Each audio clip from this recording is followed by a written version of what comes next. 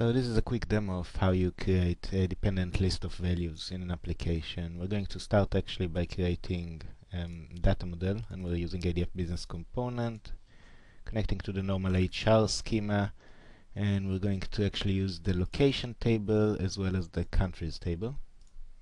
Okay, just like that.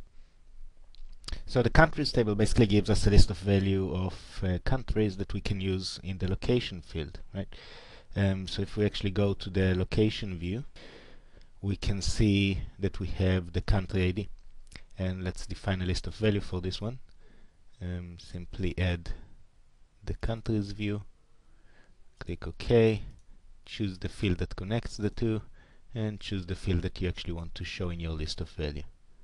Right, so that's a simple list of value. Now let's create a little bit more complex list of value. This time we're going to do it this way. We're going to define a new view object, and we're going to call it the states list of value. Okay, it's going to be based on a SQL query, and we'll pop up the query builder, and we're actually going to pick it up from locations. What we're interested in is the state province field. Okay, so here's our query. I'm going to add a distinct clause here, and we're going to restrict this list based on the country ID. So we're country ID equal, call it p country. Okay, so based on a parameter, we're going to restrict which states we're going to see. Alright, we need to define the variable.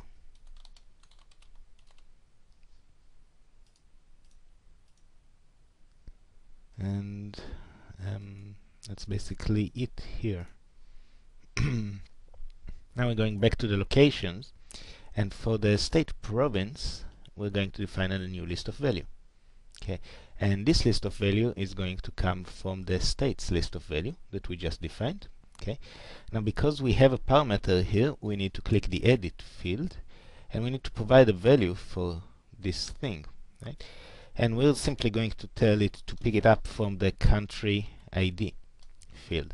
So this is the field in the view object, and based on the current row and the value of this field in the current row, we're going to show the specific states in this country.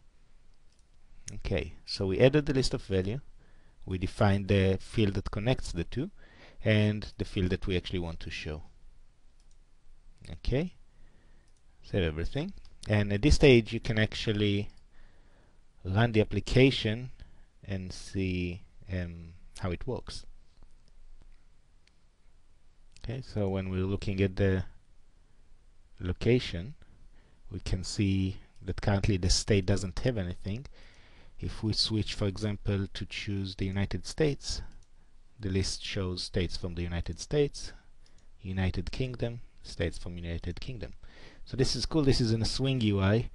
Let's show you how to actually use it in a JSF page. So let's open a page, and we're going to simply drag the location over as a form that will allow us to update or insert data, like that. Now what you'll see is that automatically the two fields for country ID and for state are presented as lists of values, and that's because we did a definition of the list of value in the model layer. What we're going to do next is actually rearrange those, so actually move one before the other, like that. What you need to do is tell this field, right, first field, you're going to automatically submit, okay, auto submit. And then the second field, what you need to tell it is that it has a partial trigger dependency, basically telling it you depend on this list. And then you just run the page. Okay, so let's switch over to, for example, Germany, and the list now contains Bavaria. Let's switch over the list to show United Kingdom. List shows another set of states, and United States another set of states.